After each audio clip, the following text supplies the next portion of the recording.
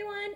For our writing today, I thought it would be fun to write about our chores, just like Jack did in the story.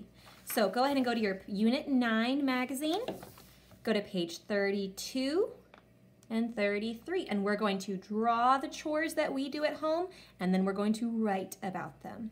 So I was brainstorming when I was a kid, some of the chores I had to do and the chores I still have to do as an adult. So I drew some pictures of 4 different chores that I do. So number 1, I pull weeds because I have a lot of weeds that grow at my house and I have to pull them. I actually did that yesterday. I pulled all the weeds and watered my garden, so I should have written water in there, but I just wrote pulled weeds. I clean the room, put all my clothes away, make sure everything's tidy, looks nice, so that's cleaning the room. Cleaning the bathroom, because sometimes the sink gets dirty, sometimes the bathtub needs to be cleaned, so that's me cleaning the bathroom. And then, this is something we have to do if we have dogs. We gotta clean up the dog poop. So I drew a picture of me cleaning up dog poop, even though it's not my favorite chore, but you have to do it if you have dogs.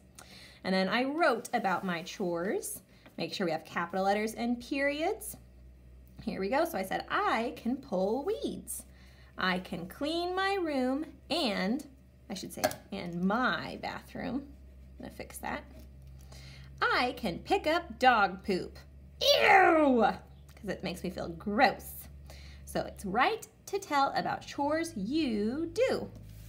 So draw your pictures about chores you do at home, ways you can help out. Maybe you help with dishes, maybe you help take care of brothers or sisters, maybe you help walk the dogs. What are some chores you do at home?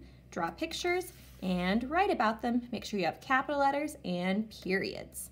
And I will see you for math. Bye. Or nope, we already did math. We are done. Good job. After you do this, you are done. Have a great rest of your day. Bye.